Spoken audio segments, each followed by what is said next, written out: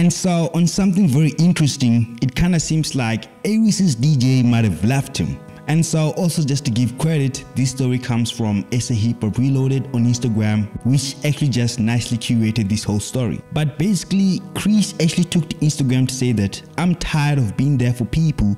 When it's their turn, it's a no-show. I was always there when I had nothing to say to comfort them, even when I had no idea what they are or were going through or feeling, but I would just be present. I've done a lot of things for people I thought were my friends. Most of them can't say the same. Let's not even talk about the sacrifices. Everything else I've worked for, nothing was given to me. This is the air I chop. This thing of saying that we come a long way doesn't even work because it doesn't even matter to some people, so fuck off. What you say I've changed, of course I've changed. I don't work this hard to stay the same, let alone be around people I don't like. Words of advice to young people: stay away from friends. Friends will set you back.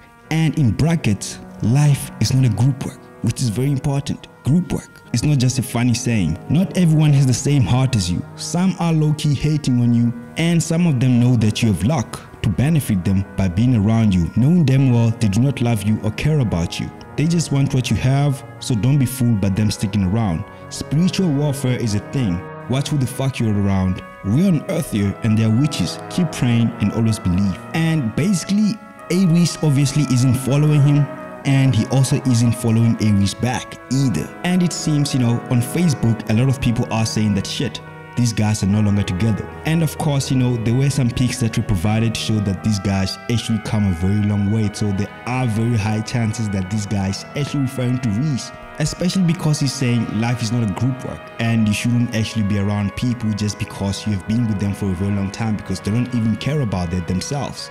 And obviously this doesn't mean that, this is true, but imagine if it is true.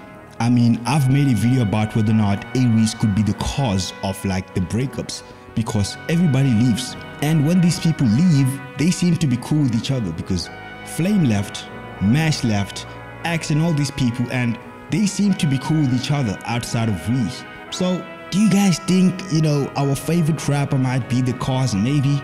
Are we ready to accept that fact? I don't know, but you guys tell me what you think about it.